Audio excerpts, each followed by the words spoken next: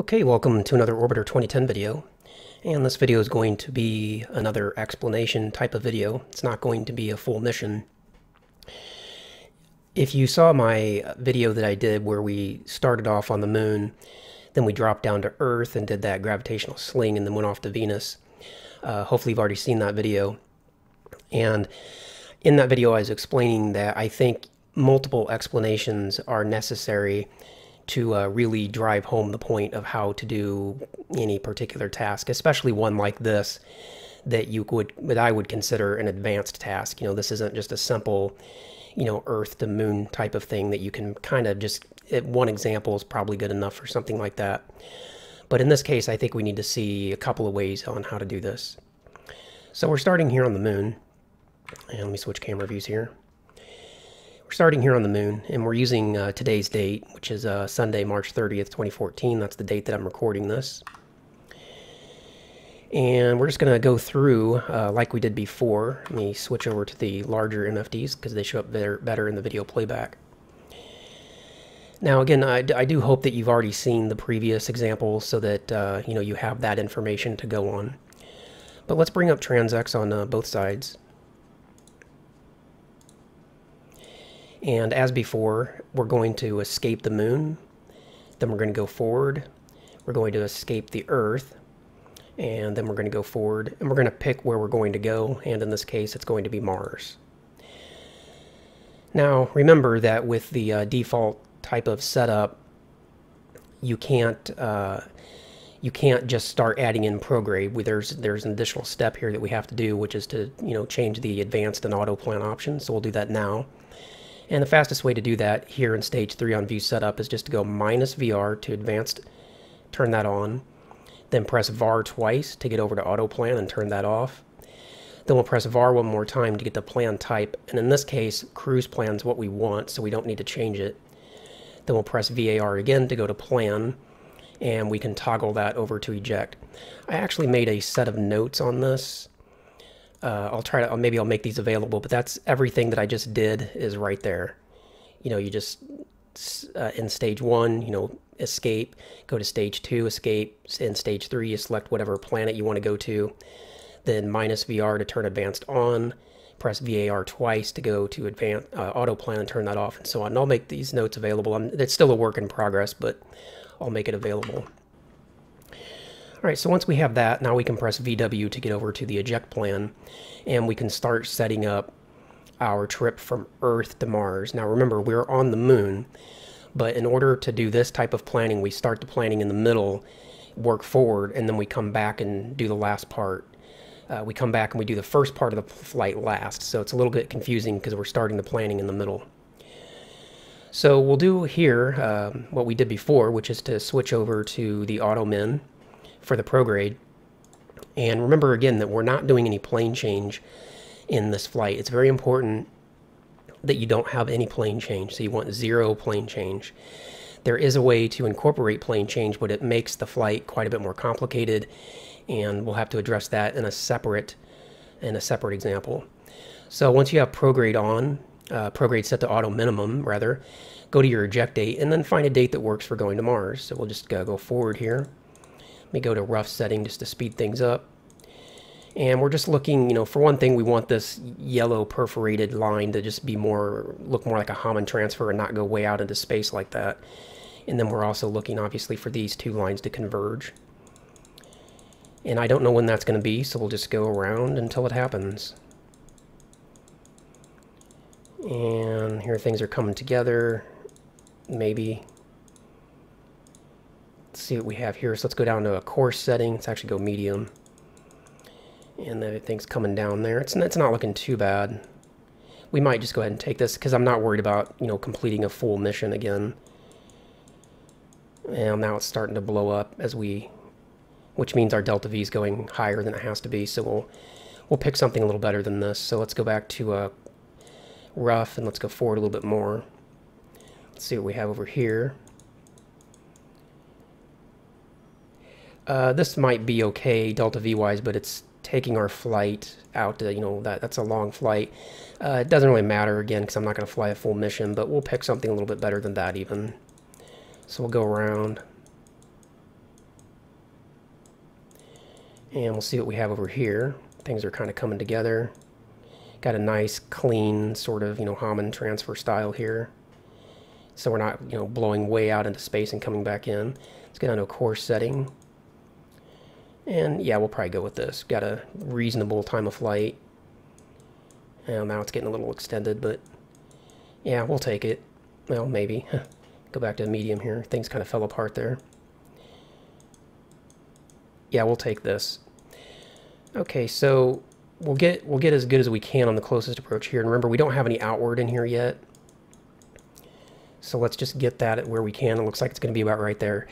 So somewhere around 58245 is going to be our eject date. So the first thing we want to do before we worry about outward and anything else, let's go to the scenario editor and set our date accordingly.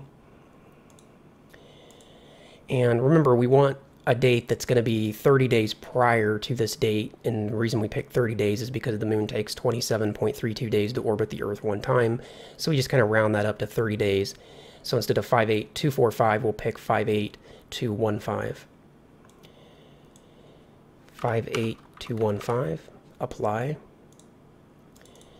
Done with all that. Okay, now we'll work on refining our closest approach here a little bit more. Let's go over to the outward and now turn on the auto min for outward. Now back to the date.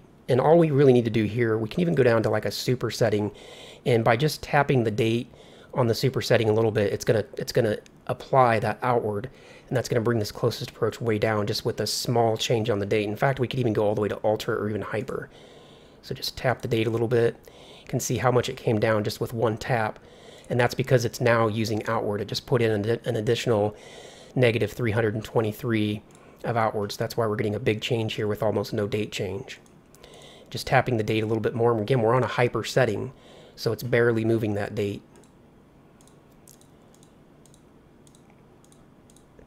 In fact, you can even go backwards and see how going forwards and then backwards, forwards and backwards. It just, because what it's doing is every time you click that button, the algorithm that Enjo wrote for this auto minimization, it's rerunning that algorithm basically. So we go forward, backward, and it just keeps coming down. And then, again, this is good. Obviously we're slamming into Mars at this point. But if you want, you can just keep going with it all the way down to a, very, very low number like that. Now we're just almost at the core of Mars.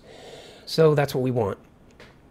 So now we're done with this side. We have a configuration that would get us from Earth to Mars if we were to leave Earth at that date.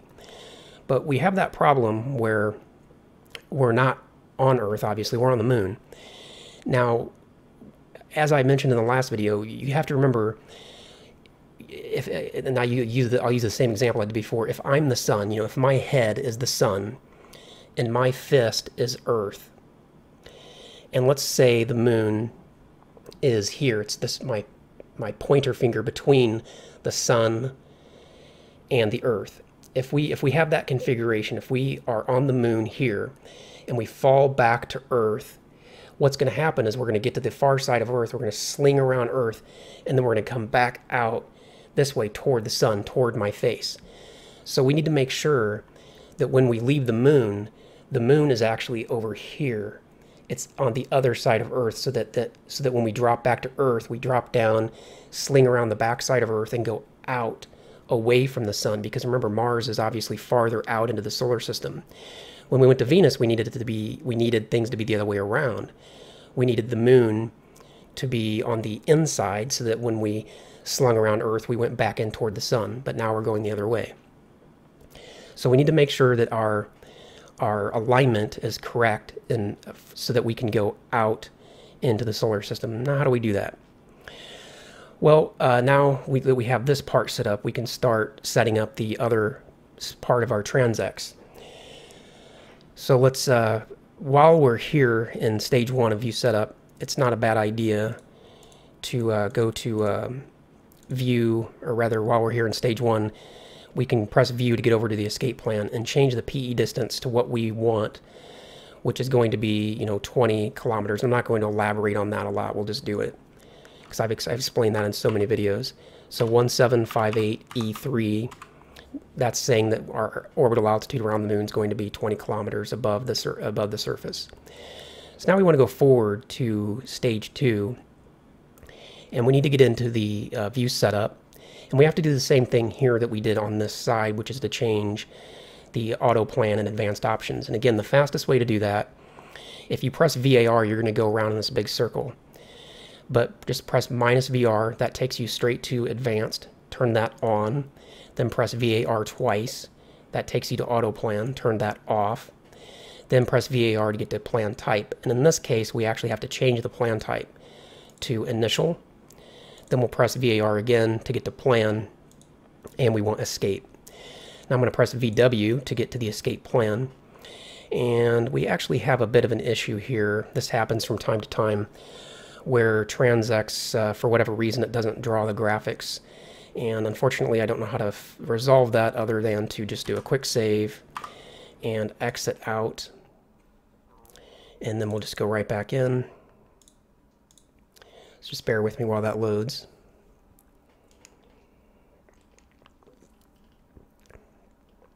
I don't know what causes that. It doesn't happen very often, but every now and then TransX just doesn't draw the graphics properly.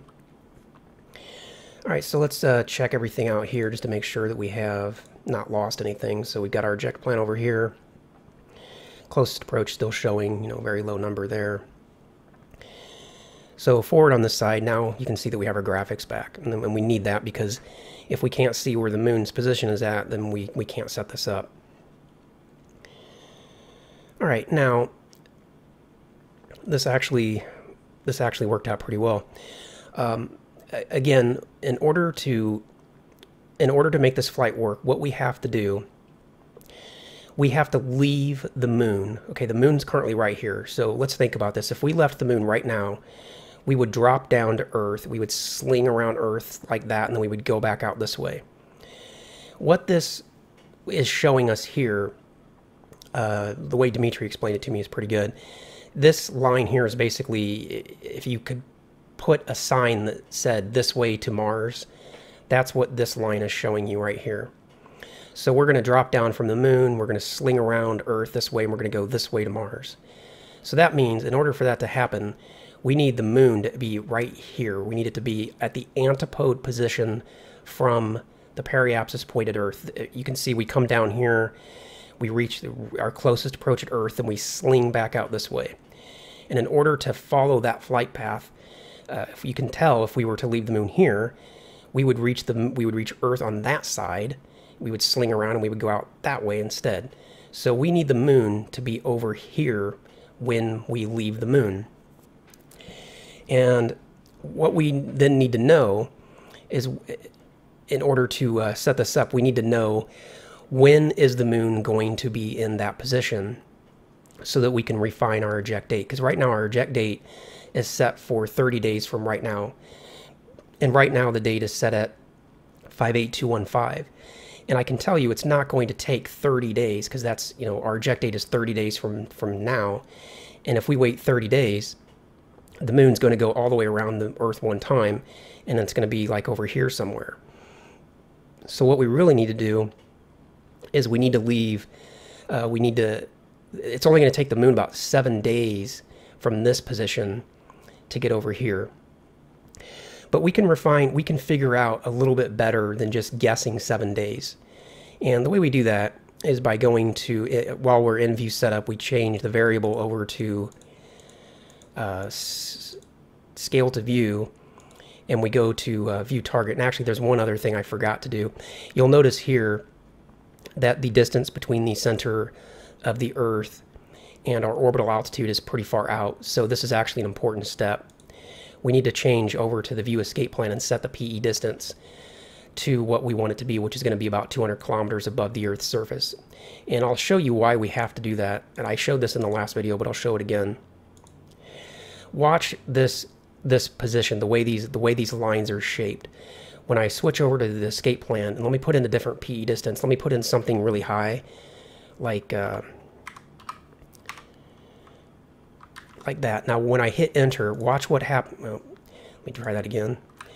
When I hit enter, watch what happens to the shape of these lines. Notice how much that changed. Of course, it changed a lot because I put in a really big number. But the point is that the shape of this line will change depending on what your PE distance is at. So it's very important that you set that.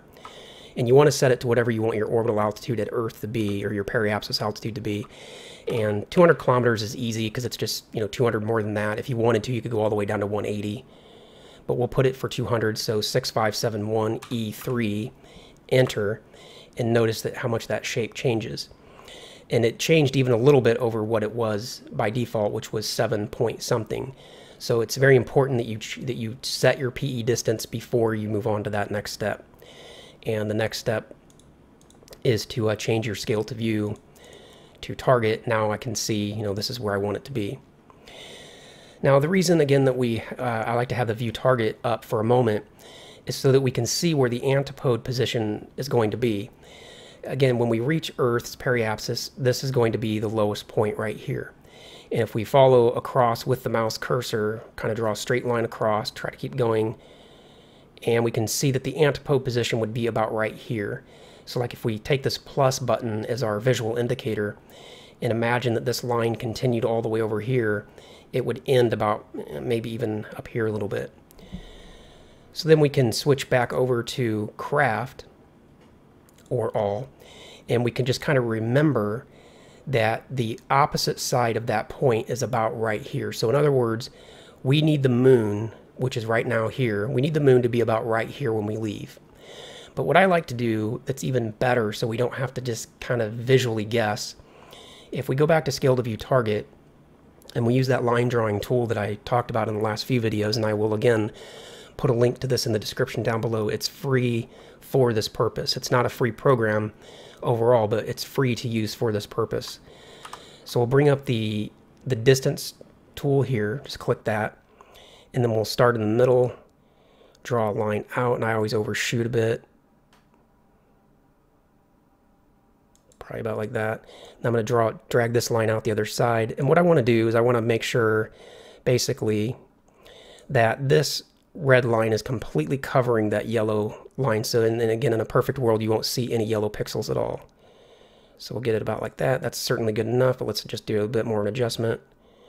And about like that, good enough. But you can see visually we were able to, even without using the line drawing tool, I was pretty accurate. I said it would be, toward the bottom of that plus, and that's where it's at. But this tool's free, so there's no reason not to use it in my opinion.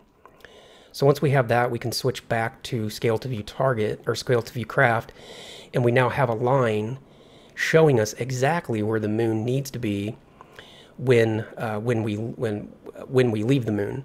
So we don't have to just guess. It needs to be exactly right here.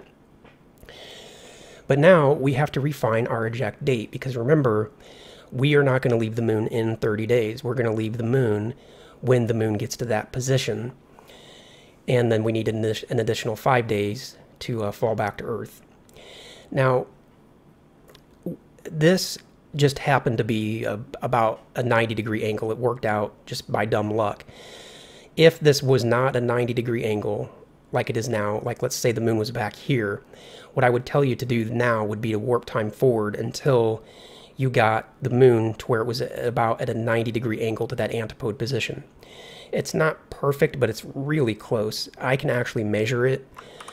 This tool is not part of the free set. I actually had to pay for it in order to get this tool, but I'll show you what I'm talking about as regards to the angle. So we'll put that line there, and we'll put that line there, and it's 89.4 degrees, so it's almost perfectly 90 degrees. So what you would do for this step, if the moon were anywhere else, if it were up here, if it were over here, if it were over here, you would want to warp time forward until the moon were at about a 90-degree angle to the antipode. And remember that the orbit is this direction. It's counterclockwise. So if the moon was up here, yes, that's 90 degrees away, but it's actually 270 because it's the other side. So you'd warp time forward until the moon was all the way over to this point. Now, I've also started working on a little sheet here. Hopefully this will help. And I'll make this available as well. So this will help you figure this out without doing any measurements or anything. So this is what I call the level 1 refinement. You want the moon to be 90 degrees from the antipode position. And when the moon is 90 degrees from the antipode position, we say it's about 7 days. But if we want to be a little bit more accurate, it's actually 6.8. So that means it's 11.8 days away from the eject point. So what can we do with that information? Let's come down here. So for the level 1 refinement, you need to fast forward time until the moon is about 90 degrees from the antipode position, and that's what it looks like. You know, just like we have here, 90 degrees away. Eyeball it as best you can, or use the angle tool, or use the angle measurement tool, but we just kind of eyeballed it here. And again, if you're off by a few degrees in either direction, it doesn't matter.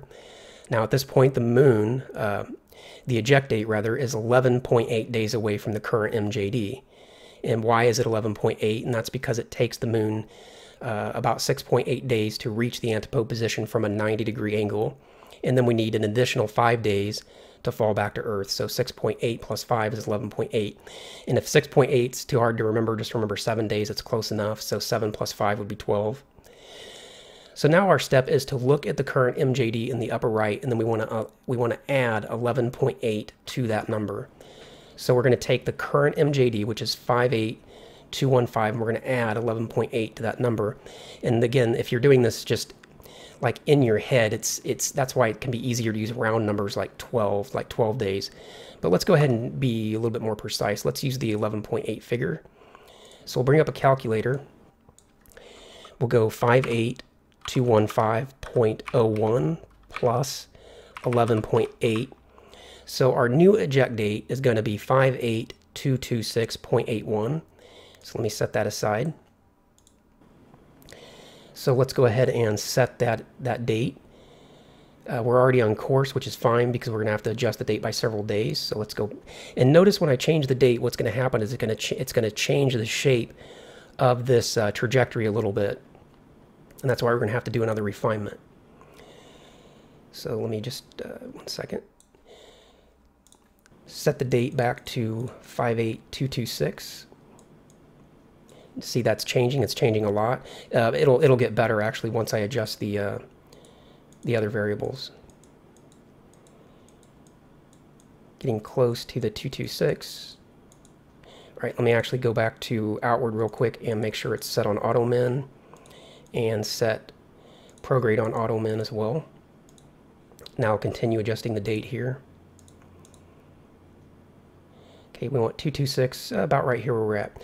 Now we're going to go down to a finer setting, and I'm just going to kind of go forward and backwards a bit. Actually, nope, just going to go backwards.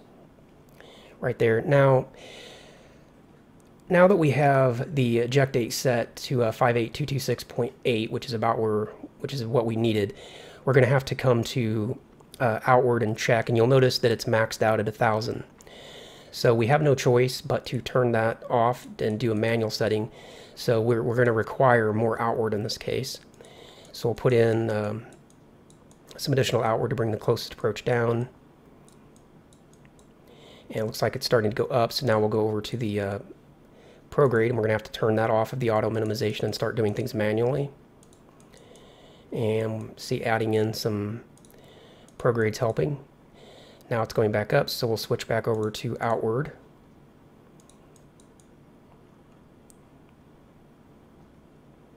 And we're just going to go back and forth between outward and prograde until we get our closest approach back down to where we need it to be.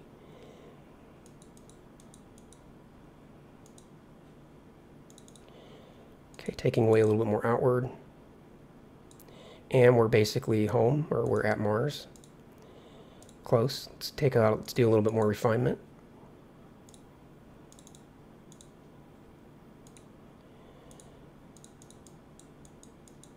And it's a little bit more yet, because 200, and that's still a pretty big number.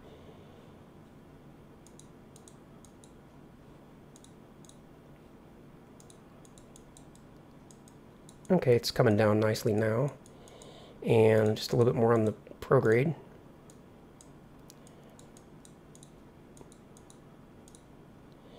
Go down to a finer setting yet. Now I'm kind of getting confused as to which direction's helping, so I'm just going to find the lowest point, which is about right there. And let's start there. I'm making smaller adjustments now because we're getting in closer. Okay, there we go. That's helping. So let's go to 158. Back to the outward. And that's going to be good enough because, again, we're going to have to do some more refinement. So we're right there by, well, actually, that's not quite close enough. So let's just do a little bit more.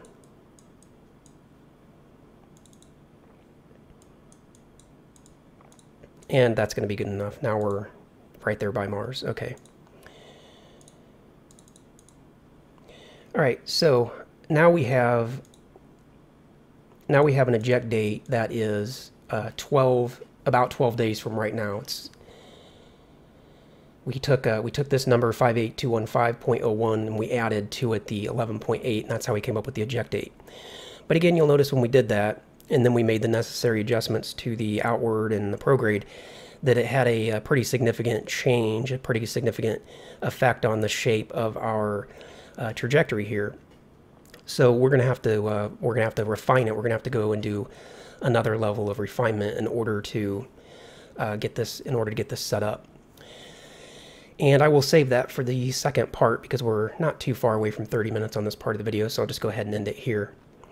Now, if you do find this setup confusing, it's definitely an advanced task. This is not just Earth to Moon or Earth to Mars. This is a little bit more complicated. But if you are a long-term orbiter, you know, if you're somebody that has an interest in this beyond just playing with it for a weekend, then it's definitely something that you can figure out. I'm not a super intelligent person by any stretch of the imagination. So if I can figure this out, you can most certainly figure this out as well. It's just a matter of doing it, going through the steps. And what I recommend, the way I kind of tend to learn things, is I go through the steps until I get to a point where things are just, I'm lost, where I feel lost and confused. Then I stop, I abort the plan, I restart orbiter, and I start back from the beginning. Then I go through it again, and I usually get a little bit farther the second time. But when I reach a point where I'm lost and confused, I stop, exit orbiter, restart orbiter, and start over from the beginning. And the thing is, each time you do that, what happens is you memorize new steps. So the first few steps, you just whiz through them. Whereas when you're first starting, even the first 2 or 3 steps are really complicated. But as you go through things and you do it a second time and a third time and a fourth time, it's like spatial recognition. You start to memorize things because you're repeating it over and over. I think it also helps tremendously if you take notes. So especially on the parts that are just like blah, blah, blah to you that you just don't even understand at all, definitely take notes on those points. The things that you know really well, like at the very beginning where we're just going escape, forward, and then selecting Mars, you probably don't need notes on that if you're familiar with transects. But maybe when you go over and start setting up the advanced on and auto plan off, maybe that stuff's new to you. So if so, then maybe jot down some notes on exactly what to do. Especially because when you put things down for 2 or 3 months and then you come back to it later, you will have completely forgotten everything. So it helps a lot to take notes along the way. So that's going to wrap it up for this part of the video. If you liked the video, like the video. If you didn't like the video, don't like the video. Subscribe to the channel if you're not already subscribed. Check for links in the description down below, and I will see you in the next part.